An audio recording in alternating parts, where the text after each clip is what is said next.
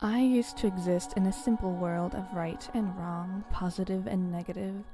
I grew out of an ordered world. Everything had its place before I came along and belonged nowhere.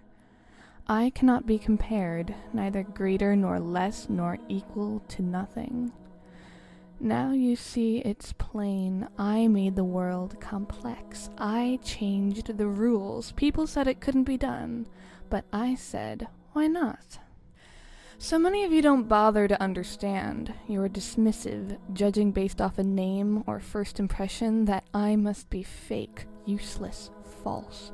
As if I were less real than anything else. Or worse, you mechanically embrace that which you don't understand, but you don't care whether you understand. As long as you can use. The I that you imagine isn't real, isn't true. Oh, the pain when you finally come to that existentially horrific epiphany that nothing you understand as real actually exists. That your whole world of truth is some megastructure resting atop the shoulders of tenuous assumptions. How it hurts when you realize that what you thought you knew and loved was simple, blind dependence.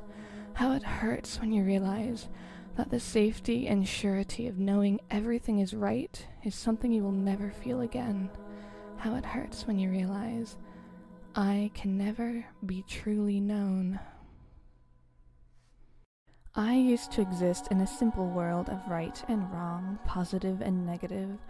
I grew out of an ordered world. Everything had its place before I came along and belonged nowhere. I cannot be compared, neither greater nor less nor equal to nothing. Now you see it's plain. I made the world complex. I changed the rules. People said it couldn't be done, but I said, why not? So many of you don't bother to understand. You're dismissive, judging based off a name or first impression that I must be fake, useless, false. As if I were less real than anything else. Or worse, you mechanically embrace that which you don't understand, but you don't care whether you understand. As long as you can use.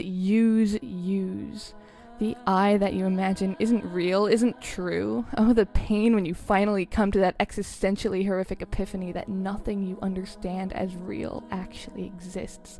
That your whole world of truth is some megastructure resting atop the shoulders of tenuous assumptions. How it hurts when you realize that what you thought you knew and loved was simple, blind dependence.